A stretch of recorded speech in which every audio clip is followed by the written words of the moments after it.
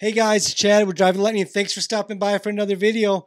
We really appreciate it. In fact, thumbs up to you. You deserve that. We appreciate you. We had planned something special when we hit 600 subscribers, but the problem we ran into was we made our video for 500 subscribers, and then 9 days later, we're at 600 subscribers. So I don't know what you're doing out there, but we really appreciate it. In fact, I do know what you're doing.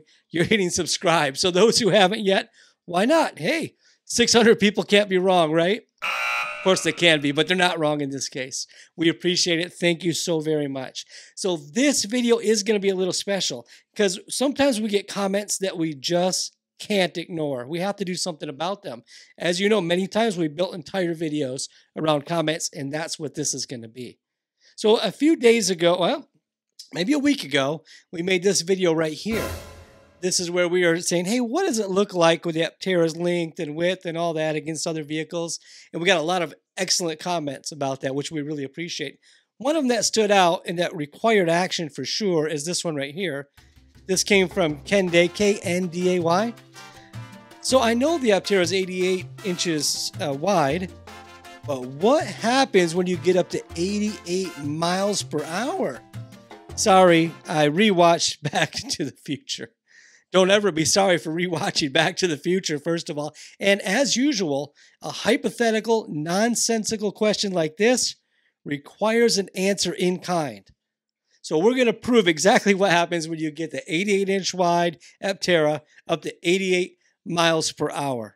So I've got Sarah in the driver's seat of the Aptera, and she's going to take off, and we'll just see together. So let's get right to it. Sarah, go.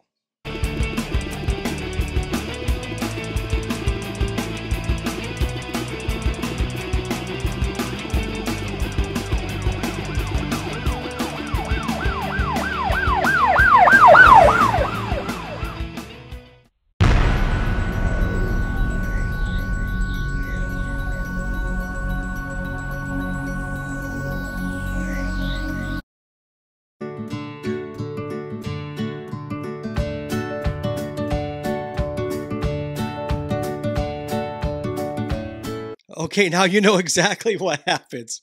When you get the Aptera up to 88, you break the law, and then the cops come, and then you take the flight, and you end up in the future in just a few days where this channel has 1,000 subscribers. Make that future prediction come true. We sure would appreciate it by subscribing to this channel. That's it. The next video, I promise, will be just a little bit more serious. Hey, Chad would Drive the Lightning. Here's a video you can watch right here. If you don't like it, hey, click on this video right here. We've got something for everybody. I feel like a car salesman at one of the dealerships. We've got trucks. We've got cars. We've got... Okay, that's it. Have a great night.